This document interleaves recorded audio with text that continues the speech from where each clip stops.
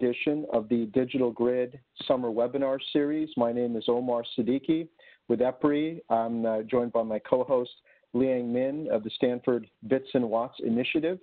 And we're delighted to have you here for many of you. This is probably not the first of these webinar series. And so we appreciate you being with us again. For those of you for whom this is your first time, we want to welcome you. We'll give some brief remarks just to give you some orientation about what the objectives are and what we plan to do for the series as a whole, and then for this particular webinar. And we're delighted to have such a great group of speakers here on today's panel, which is a federal and state agencies, a government agencies panel. And we're really excited about the speakers we have lined up and the discussion to follow. So without further ado, just a few housekeeping items before we get started. Everyone is on auto mute. We're expecting a lot of participants, and people are signing on now as we speak. Because of this, the best way to submit your questions is through the chat feature or the Q&A feature. If you look on your bottom of your screen, you will see a little floating cloud icon. If you click on that, that'll open up the chat window, and you can submit questions that way. Liang and I will be monitoring the questions that come in, and we'll be asking questions after the presenters are concluded. You can also choose yourself as a person to kind of raise your hand virtually, and we can open up the audio line at that time.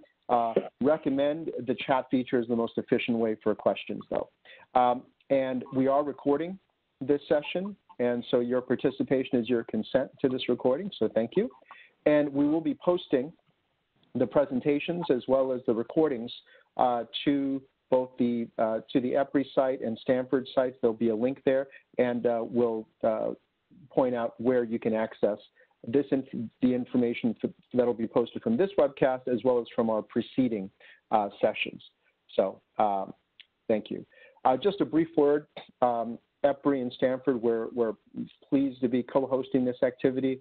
EPRI, we're an independent not-for-profit research organization focused on R&D for all aspects of the electric utility business, from generation to delivery to the end use of electricity. And we have a public benefit mission, so our research is intended to benefit the public.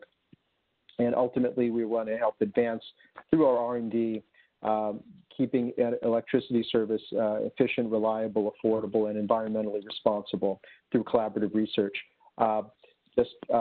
With regard to Stanford, the Bits and Watts Initiative, which Liang heads, it's a major Stanford initiative focused on the future of the grid and digital innovations for the grid for the next for the future.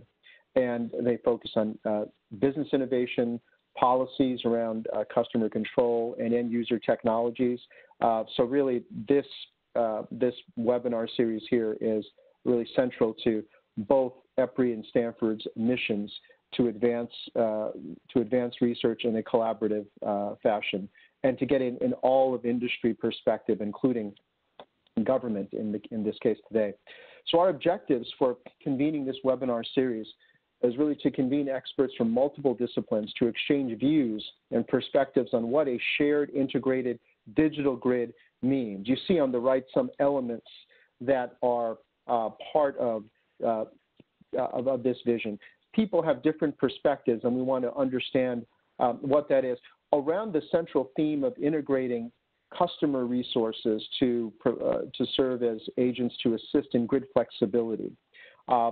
Part of what we want to do is identify some critical gaps towards achieving this vision. One of the themes that we've had recurring through this series is the need for enabling data platforms that allow information from customer devices upstream to the utilities to enable seamless transition of information and actionable information. We want to understand from the utility point of view what their requirements are and to understand what technologies can be brought to bear to address these gaps.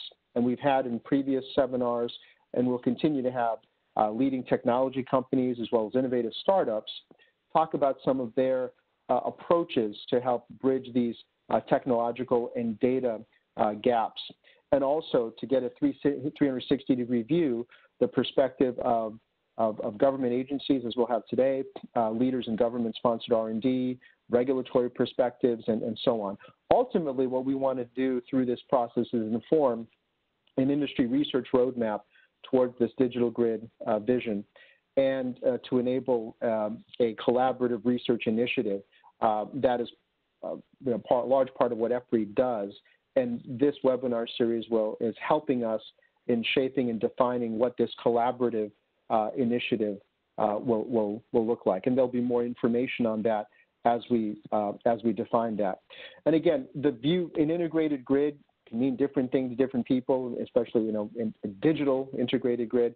But the theme that we have been using here is the idea of integration of customer resources to act as agents to serve and assist and optimize grid flexibility. So that is one of our key themes, and we've had a variety of perspectives on what this means in actuality and how it can be achieved and what some of the gaps are. With that, I'm going to turn it over to Lian to give a bit more background and talk about and introduce our speakers. So Lian, over to you. For the attendees, and welcome to this webinar series. So a quick recap what we have done in June. And in June, on June 9, 10, and 11, we have 3 sections, virtual sections, and get together with U.S. utilities, European utilities, and information technology providers, and talk about what they are doing, what the challenges they have seen when they work with their customers, when they work with their utility partners, in terms of how the customer DER is integrating into the electrical grid, and what type of data platform they are using or they are thinking about using, and what is the technology challenges they are facing. So if you miss the June webinars, there's a recording available at both EPRI and the Stanford website. So started from this month, from July 1st, we already conducted 2 panels. The first panel in July is about entrepreneurship and startup company. We get together 3 companies and talk about how they work with their customers. And yes, the startup company is relatively very flexible and working with their customers. And also last week, we had a university panel. We get together with 2 university researchers, discuss the existing research they have been doing, funded by either NSF or different funding agencies. And today, we are very happy and glad to have 3 federal and the state funding agencies here, because we believe that this innovation ecosystem, the federal and the state agencies are a very important part in this ecosystem. And what we will have in next several weeks, we will have next week, we will have a corporate research panel. And as we all understand that, EPRI is one of the utility funding agencies. We have a state, federal, but corporate research is also a very important piece in this ecosystem. Then start from August, we will kind of reformat the virtual discussion a little bit. Instead of focus on different category of a stakeholder, we are going to focus on the technical topics. So the first topic we're going to discuss is how the customer DER can provide the value of resilience based on the polling results we get from last week. Okay, now it's a show time. So today we are very glad again to have Chris Irwin from the Department of Energy Office of Electricity. We have John Lochner from NYSERDA, and Erik Stokes from California Energy Commission. And I want to give like 30 seconds because each of them has a very extensive background and technical background in this field. I just want to give 30 seconds for each of them. Just quickly kind of introduce their role on their agencies and what they have been doing. So Chris Irwin has more than 25 years in different areas in the clean energy sector, including high-tech field from HVAC system to semiconductor manufacturing to communication network and the smart grid. At the DOE Office of Electricity, he has managed over $1.7 billion grid modernization projects. Back to 2009, and when had the American Recovery Act, Chris is one of the program managers and who help and work with a lot of utility deploy the smart meters.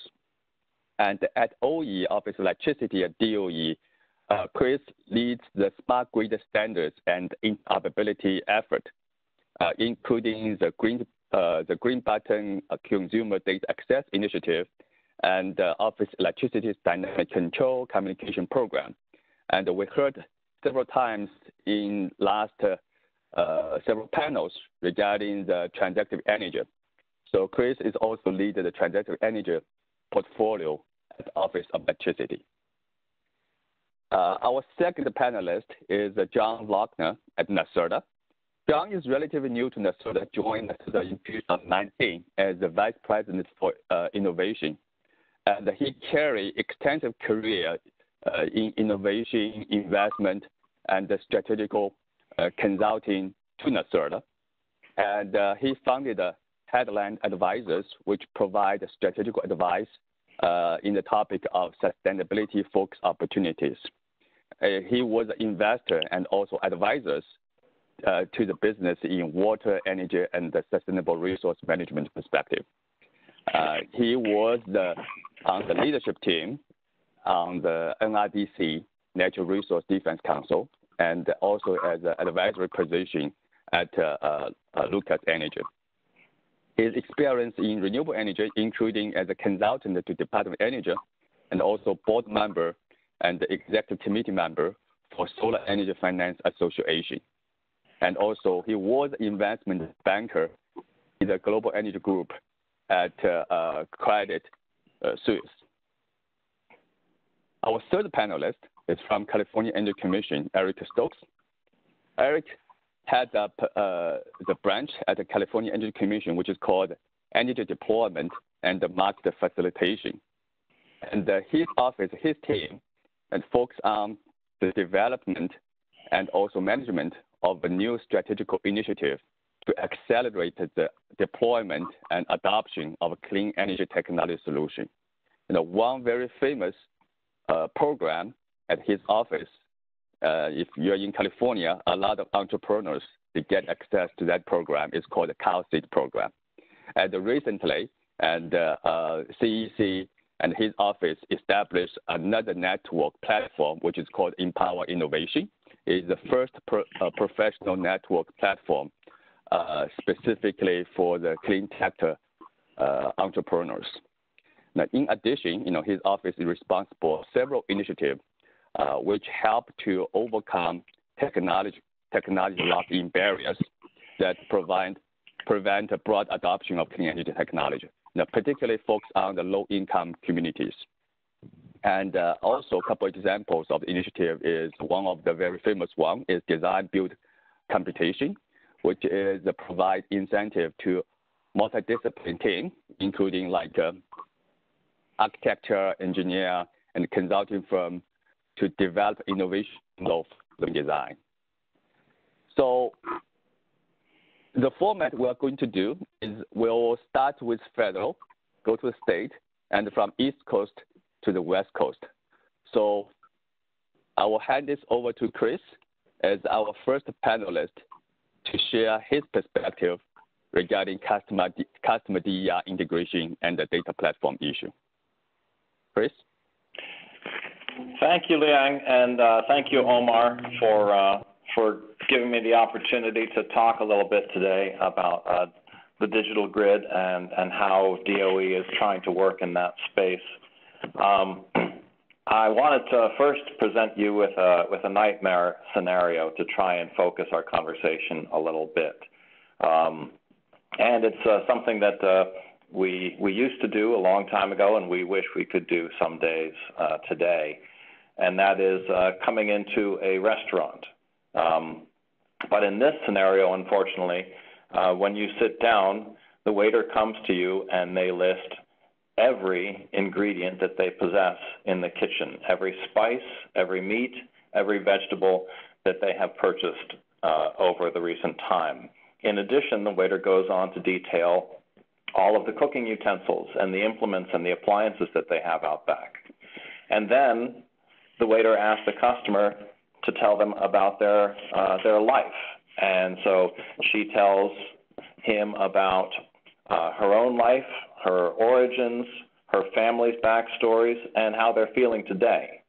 And so basically an enormous amount of information has been exchanged, and yet nothing particularly actionable has been done. Restaurants have solved this problem through the use of a menu. It is a focused statement of their capabilities in a way that they think is most actionable to the customer. The customer, in turn, looks at the menu and they process an obscene amount of information about how they're feeling, how their father felt about curry and things like that. And all they do is they point at the menu and say what they want. So this is the interaction that we are seeking in the digital grid. It is not to maximize the exchange of data. It is to have an efficient interaction that produces actionable results at the end. So the language that we're looking to use in this that we've been working on is what we call grid services. It is not a perfect language. However, it is the language that we attempt to use to convey a minimum number of offerings to the customer as well as solicitations of things that they might be able to provide. And then the customer is welcome to interpret those grid services and determine whether the contents of their home or their business are capable and willing to provide those services. Again, is the thing that's important about grid services is it allows you to respect boundaries in the system, and then you minimize the exchange of information in order to deliver an agreement and in order to exchange those services in the most efficient manner possible. So that's kind of where I want to focus my discussion a little bit on this. The other thing that I wanted to mention is that grid services are about physics, time, and confidence. And if I were to expand it a little bit, we have physics, time, location, confidence, and value. And I would propose to you that the most difficult area of research where the least progress has been made is in the domain of confidence. And to a certain extent, it is the cause of our situation that we find in research and domains where we try to collect as much information as possible from the customer and from the customer's assets, streaming data back from inverters and things like that. It is because we don't trust the customer to interact with us, and so we want to use their data for them in some kind of a paternalistic way. And I think that that is a defect in the way that we're pursuing this DER future to a certain extent. However, we are trying still to get a hold on even the physics determinants. Is what is the minimum number of grid services that we could discuss with a customer that accurately express the needs of the utility at the time. And, you know, in the environment that we have in some of our research projects, the customer should probably ask for the switch status of all the switches on the network and the reclosers and the transformer temperature, and the customer says, well, I'll determine what you need based on all the information that you've given to me. So we've got this unhealthy dialogue where the information needs to be compressed and acted on where it exists, and I think that's extremely important for ownership recognition. It's important for the sovereignty of the individual actors on our system that will always be separate from each other, and it's important for privacy. And while I'm still on the soapbox of collecting too much data, is that confidentiality is not privacy. I've had proposals come in to us where they say, well, we're going to collect all the customers' data, but you wouldn't believe how well we're going to protect it. I mean, it's going to be very well protected. That is not privacy. That is confidentiality. So moving on to the confidence interval is that if the customer's DERs could make concrete guarantees of service to a utility, and they could do it in advance of when the utility needs those services, then we have a very healthy environment. We have a vibrant environment where the utility knows that they can rely on these services, these grid services products and things like that. In turn, however, there is an obligation for the utility to concisely and accurately represent its needs to the customer. If they're incapable of representing their locational temporal needs to the customer, then we have an impairment in the dialogue between these things. And of course, when it comes to negotiating a price, is if you can't define the product, then you're not willing to settle on a price. And so that's kind of the dimensions that I'm looking for, is if we can increase the confidence of this exchange, we can increase the accuracy of value and the performance of the grid services that we get back. So I wanted to pivot a little bit off of that and talk about where are the Department of Energy's R&D programs exploring customer DER integration. Most recently, we've conducted the Electric Grid of Things FOA, the EGOT FOA, and awarded four projects. One of them is actually to, of course, Stanford. However, we also have Purdue University, Portland State University, and MIT, and all of them are looking at the Internet of Things at the grid edge. And it deals with the same set of issues, is how can we interact across ownership boundaries in the absence of trust from time to time, as you're never going to be able to provide cybersecurity to the customer because the customer has sovereignty over their domain. However, they have things that you want, and we want to figure out the most efficient way to gain access to that flexibility. So the IoT at the grid edge is an active exploration in those projects. I've got 2 minutes left. I am keeping times on myself here. We have also just launched the Energy Storage Grand Challenge. And yes, there are a lot of bulk power discussions and capabilities within energy storage. However, energy storage has great potential down into the distribution system and, of course, at the customer locations themselves, and have great ability to influence the stability and controllability of the grid. So I would ask you to look to the Energy Storage Grand Challenge. Also coming up is the Connected Communities Funding Opportunity Announcement, which we're doing under the leadership of the Building Technologies Office, but also in partnership with solar, vehicles, and, of course, my Office of Electricity. But we are looking to exactly look at this grid edge and the customer resources in new and more scalable ways. So if you Google Connected Communities and the Department of Energy, hopefully within the next couple of months we will see a funding opportunity announcement come out that explores that. The other two elements that I'd mentioned, just quickly, in taking a look at how are we exploring customer DER integration, we're looking at it structurally through the discipline of grid architecture, which is led by multiple national labs, but most notably Pacific Northwest National Laboratories, looking at observability of the grid and how can we interact with all this high-scale DER interaction. And finally, I would mention the Grid Modernization Lab Consortium is a vibrant area of research where we have multiple national labs collaborating together, and it is funded by multiple program offices back at DOE. So it truly is a multidisciplinary effort and has had tremendous benefits and research results coming out of it, both in the theoretical modeling and simulation, as well as projects such as networked microgrids in Alaska and things like that. So with that, I will conclude my opening statements. Thank you very much. Thank you, Chris. Really appreciate. So just a quick reminder, for the attendees, you can submit your questions through the chat function, at the bottom of the screen, and you can type question here. So we will try to finish, each of panelists will have 10 minutes to share their perspective on this topic. Then we will go to the Q&A session. So now I will hand this over to our second panelist, John Lochner from NYSERDA. Thanks very much, Lian, and thank you, Omar, as well.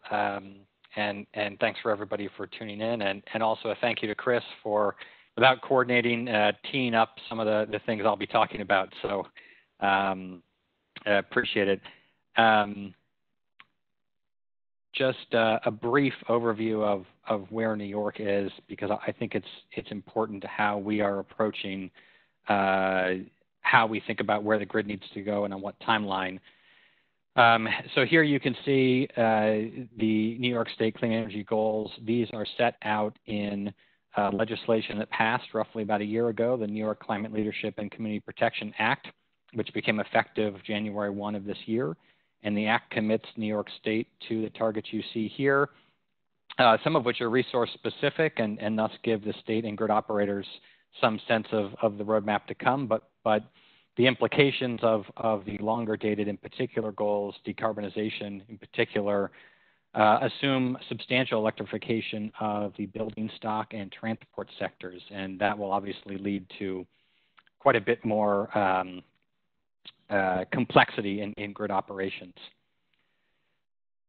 Here, just a brief overview of NYSERDA innovation. So we are an $800 million fund that invests across climate technologies. On the left, you see the 4 types of innovation, kind of as put out by a Harvard Business Review and as kind of generally discussed. Given our climate goals, given the speed at which we need to meet these goals, we are aiming at disruptive and breakthrough innovations, although we work in all 4 quadrants here in our roughly 600 ongoing projects. But more broadly, we're not just investing in specific R&D projects and startups. We are investing in systemic changes to enable innovation across entire sectors or across the entire state. Again, going back to the scale at which we need to change and the speed at which we need to do it, we simply can't just focus on individual R&D investments. We need to unlock the private sector and other stakeholders, including higher education. So, for example, alongside investing in specific grid technologies, which we do continue to do, we additionally work on supporting regulatory policies to enable accelerated adoption of all technologies onto the grid. And we're thinking about similar interventions for higher education and for climate finance, where we believe there are opportunities to drive forward climate risk pricing models to systemically decrease financing costs for technologies that have lower climate-related risks, whether transitional or natural catastrophe related. So related to the topic of this webinar series, I wanted to go into 2 different initiatives happening in the state, one ongoing and one potential that we're currently exploring. The first here is the ongoing initiative, the New York State Department of Public Service Integrated Energy Data Resource, which began as a multi-state industry-driven group tasked with understanding how supplying utility and grid-related data to a broader set of stakeholders could support the animation of new markets, technologies, and other innovations to support the state's goals for the grid and the transformation of the built environment more broadly. The vision here is to provide a single, centralized, standardized data platform that provides data needs for existing and potential grid market participants so that they can be empowered to develop new business models, determine lowest cost solutions for grid upgrades, and provide customer benefits and customer value propositions. As an initial set of market objectives, the group chose, number 1, to focus on being able to initiate DER solutions based on self-identified grid needs. So that's for the DER developer. Number 2, to be able to initiate DER solutions based on a customer interest signal. And number 3, to better respond to utility-initiated grid modernization opportunities. Each of these market objectives align with the REV objectives identified by the PSE in the state. The group has then built some use cases, around the high-level market objectives. The first use case is identifying locations where DERs can provide grid value via services to the grid. The second is to screen and identify potential customers in a scalable and cost-effective way. The third is to accurately calculate and optimize business cases to maximize customer and grid value. NYSERDA has just issued an RFI on behalf of the Department of Public Service for this work, and we would, of course, welcome everyone's feedback here. Obviously, a very relevant issue to everybody attending this. The RFI is 4501 for anyone who wants to quickly Google it. And we would expect to move forward on what we believe would be a multi-year implementation of this program, assuming we get the right feedback and the right sign-off from the Department of Public Service in relatively short order. This is just a brief synopsis of to date how we got to where we are with this integrative data initiative.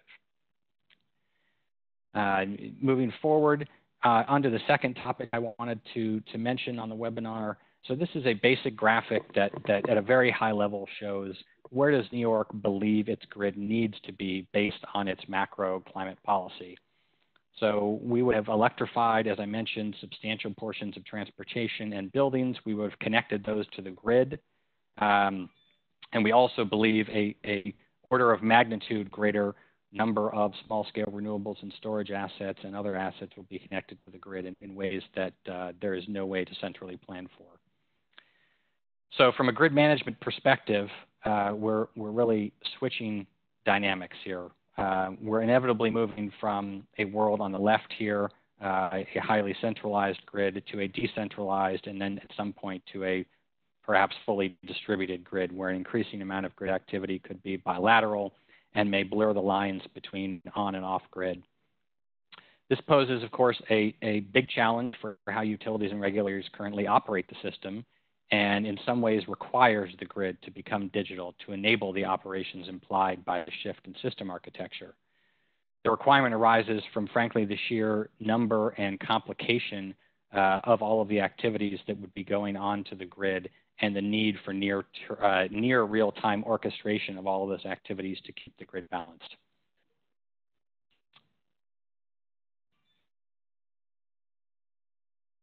Given the shift, we've asked ourselves, and we've had some consultants come in and give us some thoughts, including Erik and Craig Boyce, the former of which was a smart grid tech entrepreneur with Silver Spring Networks, originally one of the founders, and Craig Boyce, who's been a consultant on innovation and technology for decades.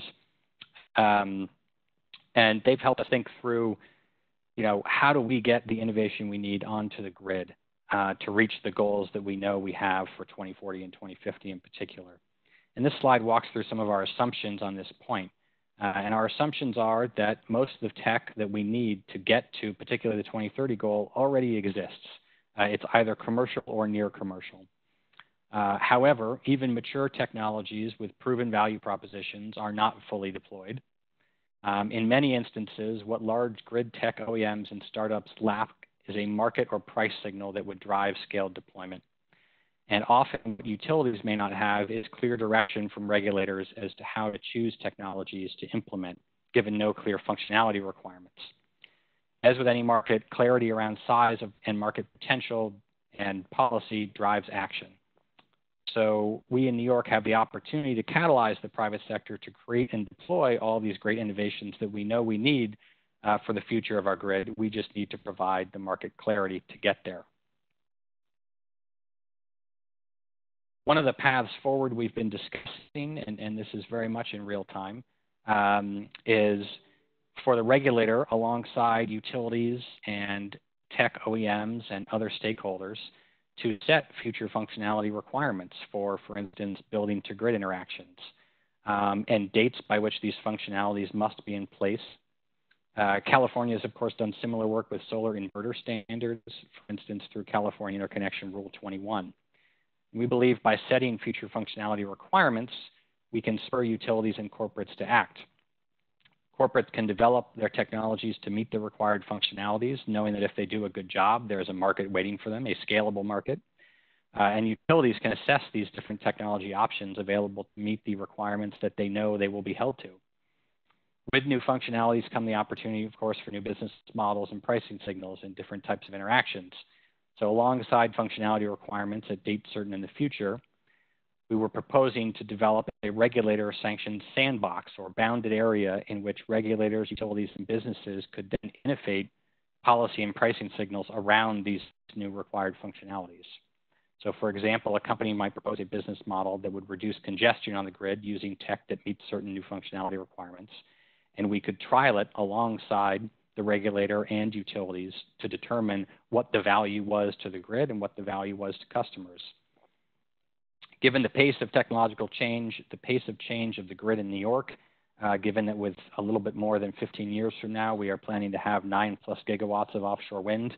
We currently have none, and many, many more gigawatts of land-based, large and decentralized renewables and storage. We just made the largest procurement announcement for national or for U.S. renewables yesterday for the state. And we believe a sandbox can help us get the state and the industry to innovate at a greater speed towards the interactive grid that we believe we do, in fact, need to reach our policy goals. And so with that, I will turn it back over to the moderator. Thank you all very much. Thank you, John. Appreciate it. And now we're going to move from East Coast to West Coast. I will hand this to Erik of California Energy Commission.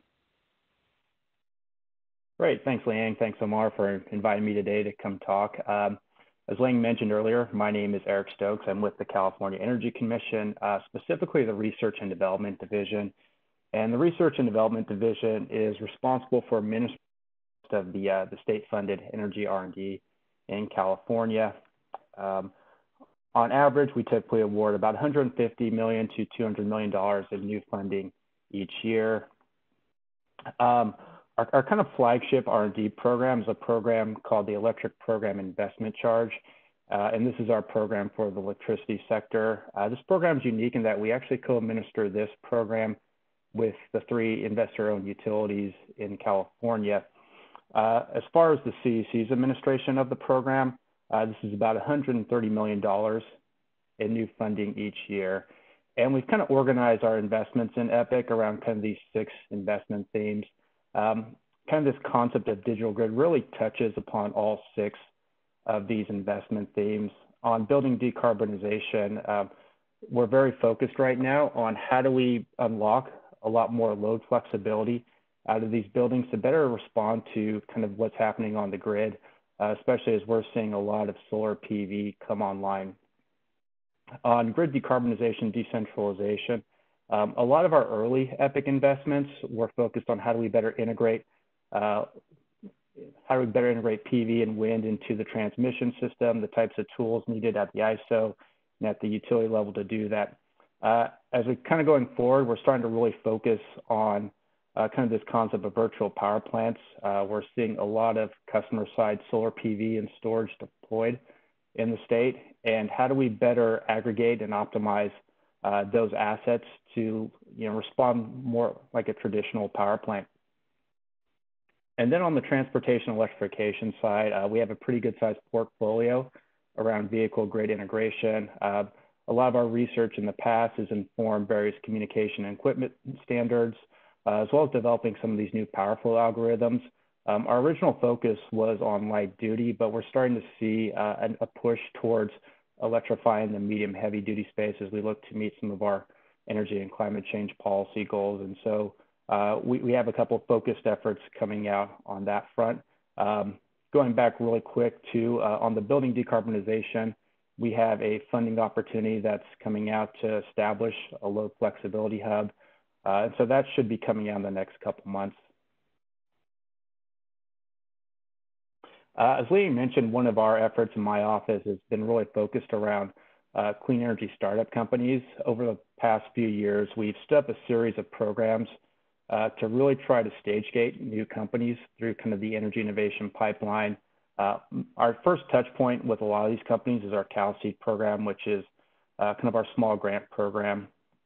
We just recently accepted or selected the first startup companies for our Cal Testbed program, which essentially gives startup companies access to testing and laboratory facilities at the University of California campuses, or LBNL, if they're selected for the program.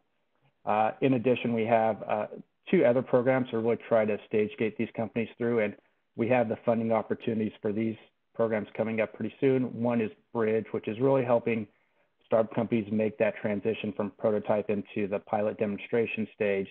And then kind of our last touch point is our RAMP program, which is for companies that have a demonstration and they're looking to scale up their manufacturing to kind of the pilot production level. And RAMPs are typically our last touch point with most startup companies.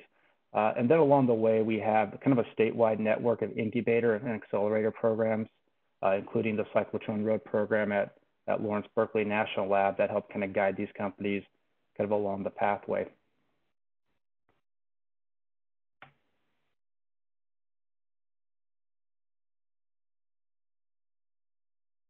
As we started to introduce a lot of these new technology solutions, we've also become very focused on some of the lock-in barriers and how do we start to engage some of these downstream actors that are going to be responsible for deployment of these kind of new emerging technology solutions.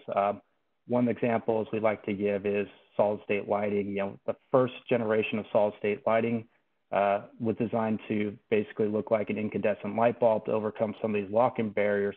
But we're starting to see some real advancements in solid-state lighting that really deviate from that kind of traditional form factor. But this is going to take some interventions with some of these downstream actors, like architects, are thinking, how do you spec, how do you design around some of these new emerging technology solutions? There are several tools that we use to try to overcome some of these lock-in barriers. One of those is informing codes and standards. Like John mentioned earlier, we did a lot of research to try to inform some of the Rule 21 smart inverter standards. But one of the tools that we've used is design build competitions. We launched our first design build competition back in 2016, and the focus of this first one was for teams to design an advanced energy community. We had 13 teams that were selected for the design phase, and then we downscaled those to 4 teams that were selected for the build out phase of that. And these included projects in Richmond, Oakland, Lancaster, and then Basset-Avocado Heights, which is a neighborhood in Los Angeles County. And I'll talk a little bit about each of these kind of 4 build out projects. So the first one is Lancaster. This is a partnership between the Community Choice Aggregator and the City of Lancaster, as well as their technology partners. And essentially for this project, they're going to be building 2 new all-electric residential communities that will be microgrids. On top of that, they're going to be retrofitting 3 schools to be microgrids, as well as installing a storage program. A lot of the commercial industrial customers within kind of the city of Lancaster. And kind of the big innovation is that all of these assets are going to be connected to the Olivine DERMS management system that will kind of optimize and manage all these various assets, including integrating with the market.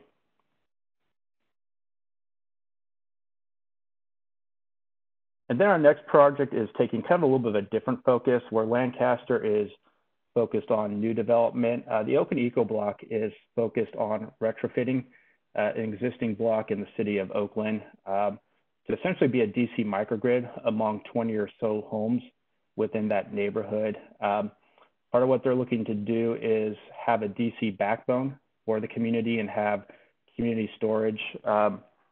And so they recently selected their site, their neighborhood site, and are going to be starting installation in the next couple months, followed by what's going to be some extensive M&B testing to try to really understand some of the challenges and how we can scale this type of concept going forward.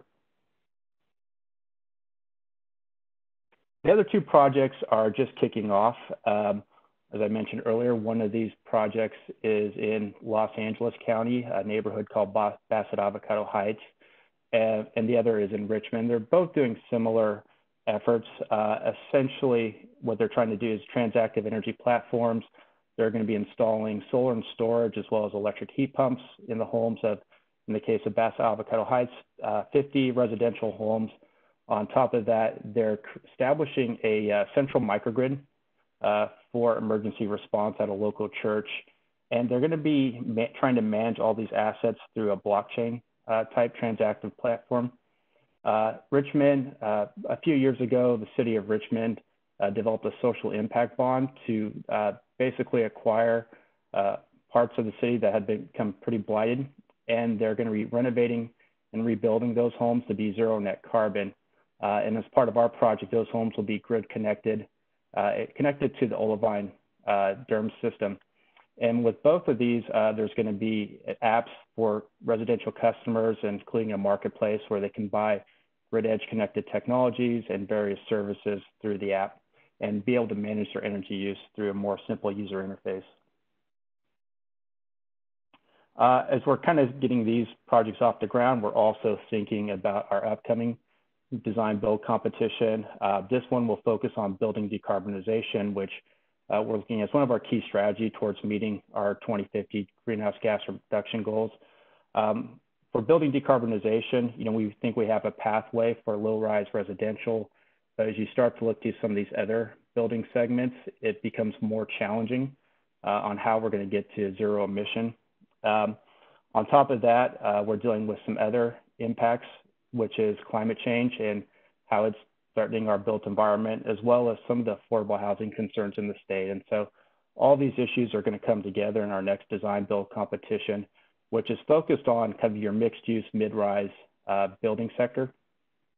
And this will be looking to, we'll be looking to release this in the next couple months. And with my last couple of slides, I just want to put in a couple plugs. We are hosting a virtual symposium on September 2nd and 3rd around building decarbonization. As part of that, there's going to be a big focus around load flexibility in buildings. We have for those that are interested in applying to be a lightning talk presenter at the event, we have a link below, and the top link is to registration for the event. And then as Lian mentioned, several months ago, we created a professional networking platform called Empower Innovation. Especially in the state of California, most of our funding is kind of scattered across various websites as well as events. And Empower Innovation kind of creates a more central place for all of those funding opportunities, events, tools, and resources. And it curates those based on people's specific interests and expertise. With that, I'll turn it back to Omar and Lian. Great. Erik, thank you. And Chris, John, great presentations. And we're going to get some good discussion going on here. We have one question already in the Q&A. We will get to that, and others, if you have questions, you can either submit it through the chat feature or Q&A. Just to get things started, question for all of you, maybe we can start with Chris and go in order. How would you characterize in general, taking a step back, the role of government-sponsored R&D in this space of advancing, a shared, integrated digital grid? If you can maybe talk a little bit about how you establish your priorities, and in general, how you see the role of government-sponsored research working with industry, academia, and other stakeholders. So maybe Chris, starting with you, and then going across. All right. I just want to make sure audio is still good. All right. So, in general, of course, the Department of Energy is part of the federal government, and we take our cues from the administration. And so, there's been a lot of emphasis on resilience. And on ensuring that defense critical infrastructure is counted as a relevant stakeholder in the world and in our nation's infrastructure. But our paths to supporting those agendas are still extremely diverse and represent sort of the full breadth of the Department of Energy. And so we have efficiency plays, we have bulk grid hardening initiatives. We have an enormous simulation and modeling effort under the North American Energy Resilience Model. But the way that we pursue it is to look at the smallest parts of the grid as well. Is what can DER contribute to improving the state of the grid and its reliability and resilience, and what potential dynamics does it present that are more of a challenge? But in general, the role of government is to stay out of the way of business and the normal course of events, and that generally takes the form of moving down the TRL levels to where the risk is higher and the reward is more uncertain. So in general, we tend to attempt to swing for the fences and fill in where there's no particular profit motive. I think probably that's the easiest way. And then, you know, we do realize that we have tremendous resources as a benefit of the taxpayers of America. And so we try to use our money to seed innovation in areas that are out ahead of the curve. So obviously the Internet of Things is flourishing and extremely dynamic. And so we're faced with the difficult task of what stake can we put in the ground ahead of the field that solves problems that lead us in the right direction. And so really that's where we sort of try to focus on these boundary issues, these ownership issues, these security issues that shouldn't be solved through traditional means and should be solved through innovation. And I think I'll leave that to my colleagues on the panel to talk about the rest of it. Great. John? Sure, thanks. Yeah, I would agree with what Chris said to some extent for NYSERDA. We are looking to be catalytic. We are not looking to overlap with what the private sector would do. We are looking to take on risks where the private sector has decided it will not take on those risks. We are looking to seed innovation where we believe those innovations will bring substantial future societal benefits versus benefits to any individual company or industry.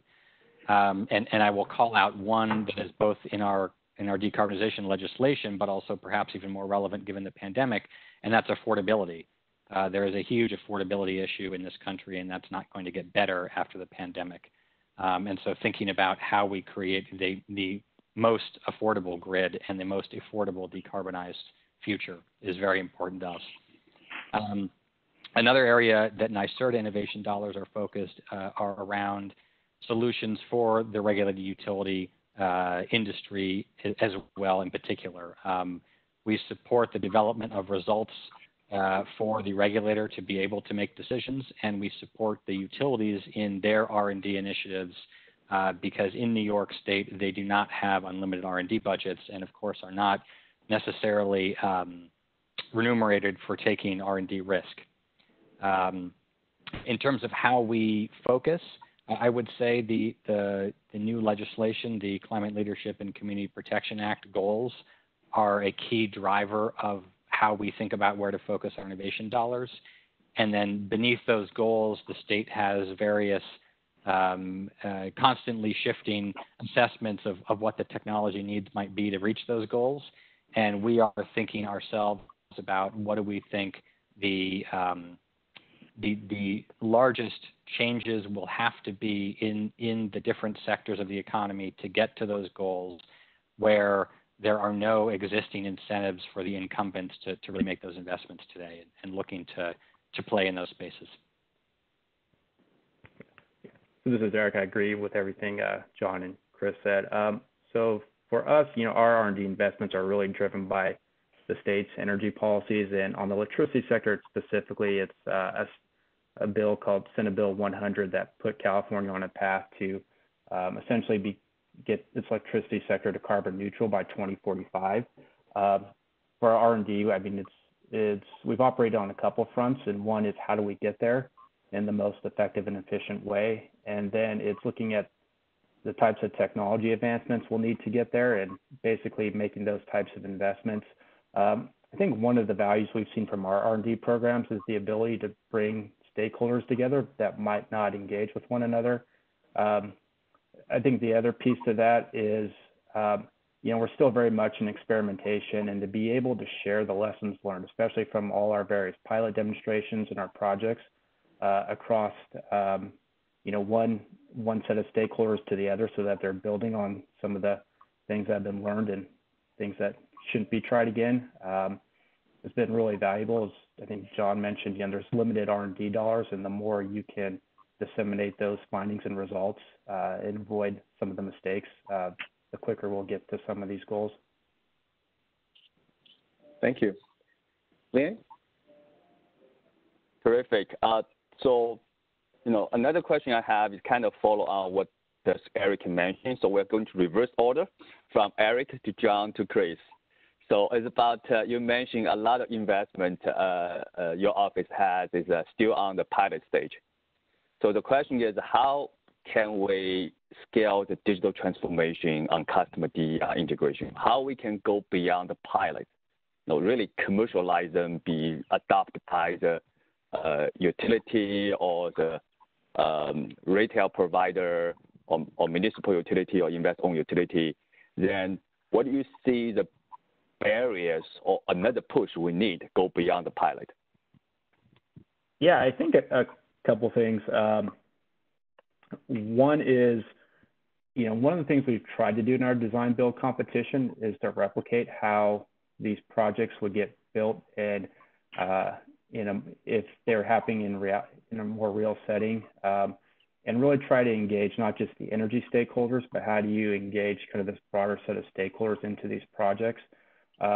One of the challenges and some of the examples we've seen, especially from our EcoBlock project, is there's a lot of benefits to some of these projects, but it doesn't always translate into a business model. In the case of the Oakland EcoBlock project I showed in my presentation, the location they've selected has a lot of value to the utility, both for their electricity service as well as their gas business. But how do you translate that benefit into a business model that allows you to scale that concept more broadly? The other barriers, like I said, they're typically not technological. They can be social, they can be regulatory. One of the challenges, especially with this project, is they're pursuing a community financing district model to be able to finance parts of the project and maintain maintenance and operation to those customer site assets after the CEC funding is basically over. But it creates some interesting social dynamics. You basically need some trust in the community and among the various residents that live there. One of the first projects that was selected for this, there was some tension between parts of the neighborhood block, and it ultimately led to that project, even with the CEC funding that was going to basically pay for most of the capital costs, the community at the end decided that this just wasn't something they wanted to pursue because of these kind of long-standing tensions, and it ultimately led to us trying to identify another site selection for this concept.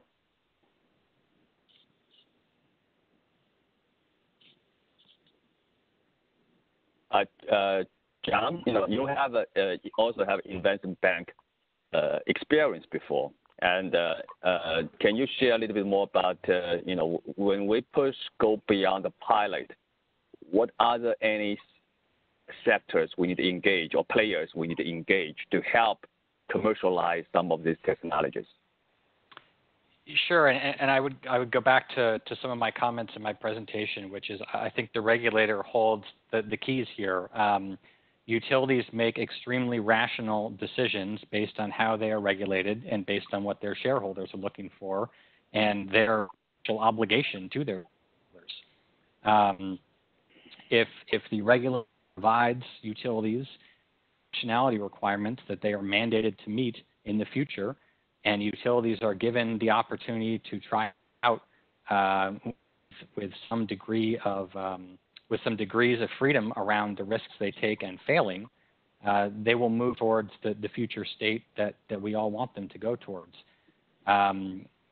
Somebody described to me pilots as industrial tourism, and I've talked with a major utility recently where I asked them what the goals were of a pilot that they were spending millions of dollars on, and their answer was, we don't have any specific goals. We want to see what happens. Well, okay, then I think that tells you where that pilot's going. I think pilots need to be part of a process, and I think there's a very different process in many utilities around how they would look at bringing in new transformer technology or a new CRM system and how they think about developing a transactive grid. And I think that squarely falls on the regulator providing them very different incentives and a very different structure in terms of getting to those two end states. So I would say it's scalable, and it's about redesigning the regulatory process. Terrific. Chris, anything you want to add here? Well, one thing I'll add is in the difference between what you're selling and what you get is I think John actually wins the award that is his bio photo actually is the most faithful representation of him as a person, and I'm definitely in very last place on that. However, when it comes to your question, Lian, is I think that there are sins that are committed during the pilot stage that we allow to be committed that hamper forward progress. In many pilots is engineers can touch every device, and they take advantage of that capability, and they go and they touch every device, or they personally install them and they troubleshoot them and things like that. And so getting the work done is a barrier to scalability because they don't think about the plan for no-touch installation, or they don't give it sufficient attention. They're so obsessed over getting connectivity over these 400 devices that they can't imagine how you do it over 1 million devices. And so there are technological sins that are committed in the pilot stage that are sometimes unrecoverable.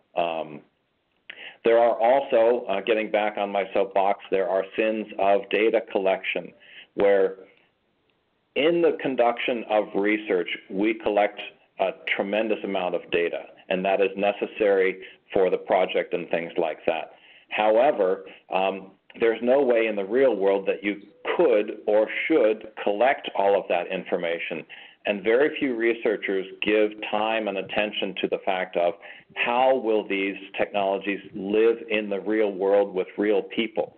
And so I have that in a project I've got going on right now, is that they're collecting terabytes and terabytes of data on houses because they've got this unique permission arrangement and things like that. But they have not presented me with a clear plan of how they can go to an environment where you only get 5% of that data. And so we've got a scalability issue that's immediately visible within the technology.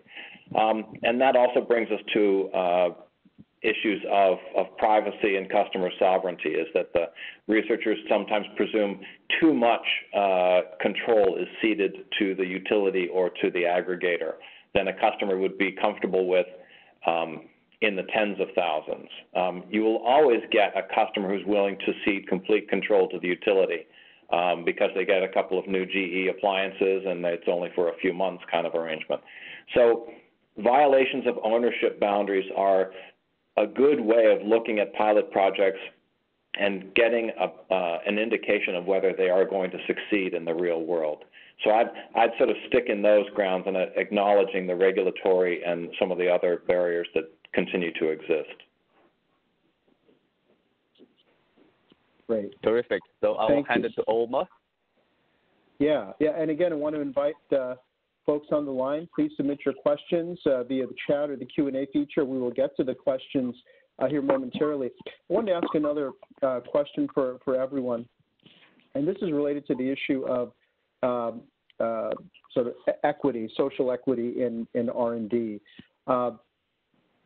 We're all aware of the digital divide that exists, and we speak about integrating customer resources, understanding that some of these resources, when we speak of PV, electric vehicles, other kinds of customer technologies, may not be economically accessible for some segments of the population. So just was wondering if you could get some perspectives on how you balance your portfolio and objectives with this sort of in the context of social equity and other, I know you've all mentioned community-based projects, things that can help to bridge that divide. So maybe we could start with John on this one and then go to Chris and then Erik on some of these issues. You know, how is that dealt with in New York? Maybe John, starting with you. Sure. I think first and foremost, when we think about using our resources, and they're vast compared to other states, but they are still de minimis compared to the size of the challenges. We have to be looking for scalable markets and scalable solutions, which kind of by definition means a lot of what we are funding will end up being a benefit to all ratepayers and all citizens of New York State. So that's kind of an overarching perspective on innovation for us. Having said that, we do, when we look at in our home turf, so to speak, we can see that there are certain issues, or there are certain communities that are going to have bigger issues with climate change more quickly, and where we need to, we have perhaps a moral obligation and also a legal obligation now with to really focus on supporting those communities in what we call a just transition. And so, for instance, and this goes back to the pandemic again, cooling is a big issue. There are many public cooling centers in less well-off parts of New York City. There is no opportunity, however, for proper social distancing in those cooling centers. And so we are dealing with a large percent of people who now have no place to cool themselves this summer while we're reaching new heights in terms of temperatures. And so when we think about some of the innovation priorities that we need to have in the state, we look at that and we say, well, we know we have to cool buildings in a cost-effective, energy-effective, climate-effective way anyway.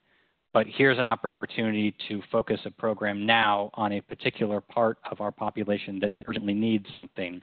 And so can we design a program that gets us to our long-term goals while solving a near-term urgent solution as well? So that's another way we're thinking about deploying some of our capital. And lastly, I would say I actually also run transportation for NYSERDA, not just R&D, but also other aspects of the work. And there we are very focused on air pollution as one of our goals for mitigation. And so when we think about where to fund solutions, we think about taking diesel trucks off the market, and particularly in disadvantaged communities where, in particular in New York, many of those trucks are parked in disadvantaged communities, even if they run in other areas most of the day. We also think about mobility and access to work. And again, that kind of dovetails with electrification when we think about shared e-bikes, shared e-scooters, improved access to public transport, and all of those solutions, of course, drive down vehicle miles traveled, drive down other costs, and energy use more broadly when we look at our models. Thanks. Chris, your thoughts on the social equity as it relates to R&D in this space? I'm going to cede the bulk of my time to Erik because he probably can address this a little bit better. In general, the way we pursue our research is that we go to lengths to ensure that all proposers from all walks of life are capable of proposing offerings, and so that goes from the a disadvantaged rural utility with its resulting customer base as being a viable player in our research portfolio calls and things like that. However, we don't have any specific mechanisms for assuring or measuring social equity in the execution of our research agenda. Yeah. So this is Erik. So with our, especially with our EPIC program, we actually have statutory direction that prescribes a minimum amount of funding that needs to go to projects that are in a what they call a Kallenbauer screen disadvantaged community or a low-income community. So we've kind of implemented those requirements through the solicitation process. In our solicitations, having specific carve-outs for projects located in one of those locations that meet one of those two criteria. Or by awarding bonus points to applicants if they do a demonstration project in one of those locations. What we've found over the years is that communities become a little bit of an afterthought. You'll get a technology developer or you get a systems integrator that they basically have the project designed and it's just finding a location. What we've heard from a lot of these communities is they want to be involved and they want to be engaged earlier in the design and make sure that the project and the technology meet their priorities. So one of the things we've been setting up is really to try to better engage with these communities and provide kind of more of a forum for them to be involved not more of an afterthought in the project, but more at the beginning of the project. From the state perspective, we can't really do that type of matchmaking, but we can set up the forums and some of the platforms that can enable communities to basically describe what their priorities are for their community and to try to engage with technology developers or other solution providers that would want to partner with them on a proposal to us under one of our funding opportunities. So one of the things go ahead, Chris. Sir, Eric, I was just going to say, one of the best things that I did see in this domain was in a project that we did down in New Orleans, and that the city government made their first foray into looking at smart grid projects by engaging with low-income community organizers. So they actually provided contracts to these community groups that are already in the low-income community, and they worked backwards where they actually used them as their agents in the community, explored energy issues, and then those people became the source of some of the challenges and problems, but then they also became the agents that Entergy interacted with the low-income community through. So it was almost a recruiting of channels, a channel strategy to gain access and the trust of the low-income community, and not to have it be papered over by, I've got a technology, where can I drop it?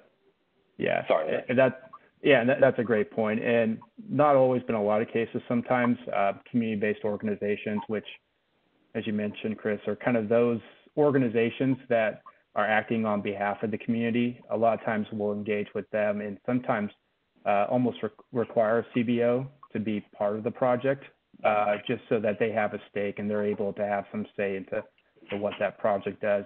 The other thing, on our solicitations, we've developed some criteria that to really, to make sure that it's not lip service that we're getting. We basically, when people submit a proposal, we really want to know to what extent they've engaged with the community and to be able to describe that and what the benefits are going to be to that community. Lian, over to you. Terrific. Now we're going to start to answer some questions through the Q&A. And the first question, I think, is to John, NYSERDA. Basically, how do you foresee the sandbox evaluation criteria initiative improving the planning, design, implementation of demonstration to maximize the outcome and generate better lessons learned? Sure, and I would say it's probably a little bit too early for me to get into too much detail there. But I think the idea is that we're looking for a situation where utilities, the regulator, and other stakeholders can rapidly test and pivot, whether it's business models, pricing signals, technologies, functionalities. And so setting that up with the right folks and the right process, again, is something we haven't done yet. But that would be the goal, is to, by design, have it be something like a PACE accelerator, something like, if you think about coding, that by design it would be structured in a way to get us that speed that we need. Thank you. Omar, if please allow me to ask another question. And so if you recall, in the last several panel discussions, we talked about transactive energy. And be more specific, last week, Terry Oliver, the former CTO of BPA, and asked about this question as well. So I would like to hear Chris and also Erik touch a little bit on the blockchain project you have. Can you elaborate? First is, what is the definition of transactive energy? That's the first question. Second is, can you elaborate a little more about ongoing research in this field? Chris first, and Erik. Thank you. All right. I was going to let Erik go first, but that's okay. So transactive energy is, we try not to make it too complex, but of course the Grid Architecture Council has a lovely definition that we rely on from day to day. However, it means that you are compensated for the benefits that you provide to the utility, and the utility is compensated in turn for the benefits that it conveys onto you. Really what we're talking about when we look at transactive energy related in juxtaposition to demand response is that the resolution of the service needs is dramatically better. It's not at a regional level where you say, we'll just turn off some thermostats and things like that. It is extremely targeted to the explicit control and load needs of the utility. In addition is that the flexibility in the customer's homes and businesses that is sourced is extremely diverse and very precise as well. And so really, it's just a platform for allowing, a requirement for a service and the provision of a service to occur in advance of when it is required and at very precise quantities. That's sort of my quick definition of transactive energy. And then I think I'd like to bounce over to Erik for what he's doing, and then I can finish off. Yeah, so at least it's kind of, we see transactive energy, it's this concept of a prosumer where people aren't just getting electricity, they're actually engaging with the electricity system on a much more dynamic level than kind of the previous. If you're a customer, you get electricity and you pay for it, where this is much more dynamic. To your point, Lian, about the blockchain, I'm not sure yet I quite understand blockchain, so I'd be curious if anybody can explain it to me.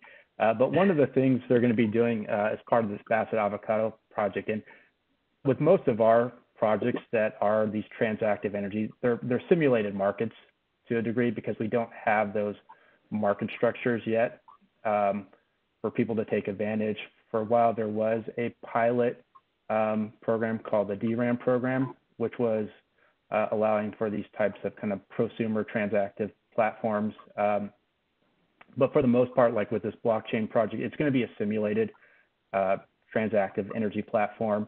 One of the things this blockchain will allow is for trading of carbon credits among the various prosumers in the network. And it's still, like I said, it remains to be seen how this is actually going to work. It's still very much a pilot demonstration project, just in a very real-world setting with real-world households and especially low-income households, most of which are Hispanic-speaking. So it's going to be, it'll be interesting to see how the community-based organization and the technology developers and the partners engage with the residents in this neighborhood about a concept that's, it's challenging for me sometimes to get my head around. And how do you convey this to the residents in some of these communities?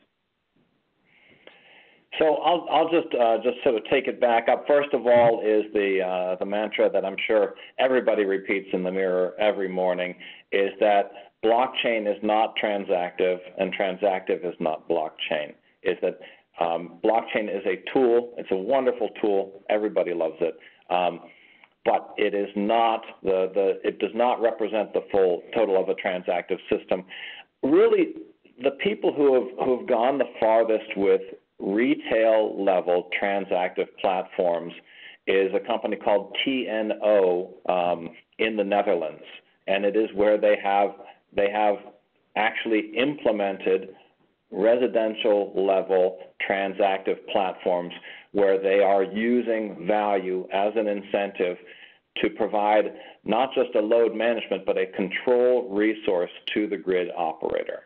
And so that's as real as it gets, and we have not gotten to that stage.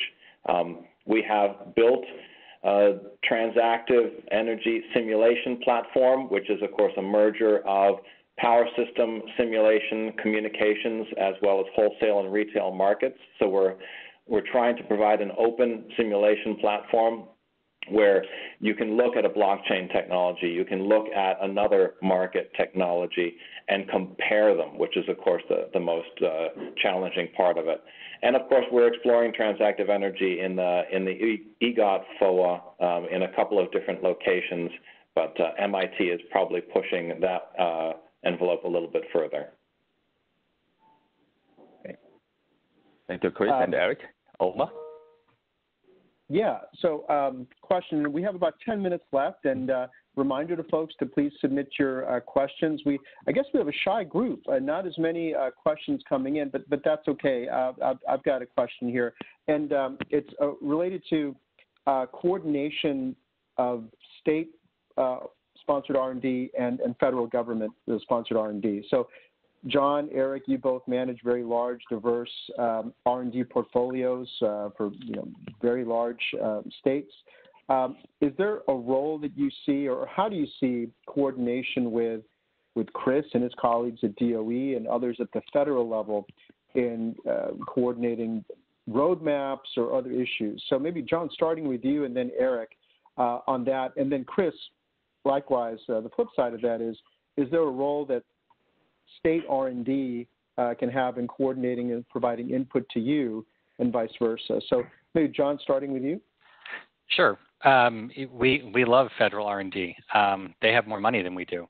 I'll go back to a comment I mentioned around driving technology adoption on the grid and technology commercialization. The bigger the market, the more companies stand up, look, and pay attention and start spending money in that direction. And so when we can be in concert with what federal dollars are doing, that technology segment or sector has I think, greater chance of actually making it to scalable deployment. In practice, quite a bit, if different parts of DOE, ARPA-E have funding opportunities, we do, I think, two things. One is we will co-fund. And so we and different parts of the federal government, I think, have cost share requirements on a regular basis. And so we will provide that cost share in certain cases. And something else we do is ARPA-E tends to focus on earlier stage TRL, CRL than NYSERDA. And we will hopefully pick up the baton in certain cases from work that they have done and move it through the next different couple of levels of TRL towards again, scalable commercialization. The last thing I would say is just from a market signaling perspective, again, I think it's important, although very difficult, for the state, I will speak for New York State and NYSERDA, to coordinate with other states and with the federal government on specific initiatives and roll out a coordinated marketing platform around focus areas. But where that's possible, I think it's tremendously valuable. This is Erica. So similar to what John mentioned, we provide cost share for California applicants that are applying for federal funding opportunities, as well as, like I said, we have an MOU with ARPA-E, and so we found ourselves to be a good handoff for some of the technologies that they've funded. Kind of one of the areas of coordination, I think there's kind of more at the staff-to-staff coordination and kind of the sharing of best practices and how we structure some of these programs. A little bit of the lessons learned from some of the investments we've made. Also at the Energy Commission, we're responsible every 2 years for submitting to the legislature and the governor what's called the Integrated Energy Policy Report, which provides kind of essentially it's policy recommendations to the legislature, to the governor. A lot of these issues with the digital grid are going to require some policy and regulatory changes. I think bringing in experts from other state agencies, from the Department of Energy, into some of the workshops, public workshops that we do to kind of bring those perspectives in is really valuable. Great. So for my part is that, there's no way that we can coordinate these institutional processes and things like that. And state sovereignty is very important, and so they deserve to pursue their own mission and agenda and things like that. I think one constructive thing we might consider is we are all working on the energy sector, and we are all going to confront some of the same scaling issues.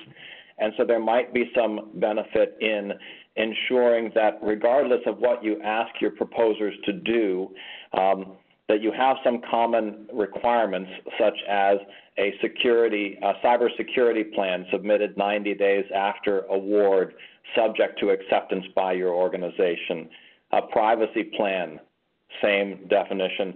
And finally, very essential for scaling is an interoperability plan. Interoperability is not security, and it is not privacy, but it is a dog whistle to people saying do not use your proprietary interfaces, your proprietary standards, because it will meet with a poor end in the scalability question overall. So I think that there may be some institutional processes we might be able to take a look at and use that as our uniformity as opposed to our mission goals. Great. We have a couple of questions that have come in and a little bit of time left, so probably have to go more rapid fire here. Lian, do you want to address one of the questions? Let me say, I think this is a group that really warm up very slow anyway, but there's several questions coming. So I'd like to pick one question here, kind of let everybody, the panelists, to close your thoughts. So when we talk about custom DER, for sure that we're going to see newcomers like third-party aggregator. We already see that, and maybe we'll have more retail providers which don't own any lines of transmission or distribution, and maybe completely different player in the future who own a lot of custom DER, not own, who aggregate a lot of custom DER that interact with utility. And then how do you hold these providers to ensure the service? Because keep in mind, utility still has the responsibility to keep the light on, and utility do really well in the past, and we have the trust they are going to keep doing that. And how do you see that this provider can ensure the service of the quality to both the grid and also the customers? So, and I see Joe Waligorski in there. It's good to see his name again. And basically is that no utility should pay for a service where the dimensions of the service are in doubt. You should not pay top dollar for something that you can't rely on. And so that's been essential to me, is that if a customer is willing to be a resource, then they also need to commit to the performance penalties that come with non-performance of those things. And customers have tremendous capabilities, but they need to be held to the same level of account that eventually the utility will be held to. One of the instruments that we've been trying to figure out over time is the concept of smart contracts in the blockchain space. And really, it's one of the only things that interest me deeply in the blockchain space. Is a smart contract is a contract in software, where not only does the customer sign up to quantity and the negotiated price, but there are the details of that is if you do not perform in time, if you do not perform in quantity, then there is a penalty associated with that because you have impaired my control surfaces. And so it's really that confidence interval that I talked about at the beginning is if the utility can precisely state its requirements and put that into the service requirements contracts, then the customer can choose to sign up to those or not sign up to those. And that's what makes a market effective, is the delivery of the service and the provision of it with guarantees.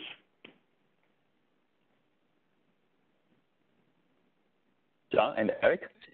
Yeah, I would, Chris, I think you said it all. I think of it no differently than any other marketplace.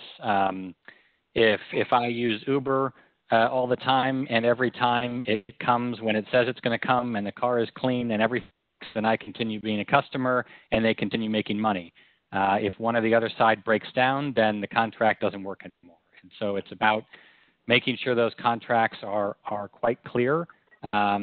And frankly, I think in the future, a lot of it will likely be automated to the point where it will be very easy. But for the time being, clarity is extremely important. And on top of that, just like that Uber example, is that 5-star Uber drivers are more sought out. And so there is a way of rating the credibility of DER providers over time. And the less reliable you are as a DER provider, the lower price you can command in the market, as far as I'm concerned. Yeah, this is Eric, and I think one of the questions I think we'll find out, at least with some of our projects that we don't know, is what are customers willing to accept. They might sign a smart contract, but are they really willing to abide by some of the requirements of that contract? Yeah, and to me, just like a long-term cell phone plan or some other plan, there's a prepayment penalty or a cancellation penalty, and the market continues. Yep. Terrific. Omar, I will hand this over to you to wrap up the session.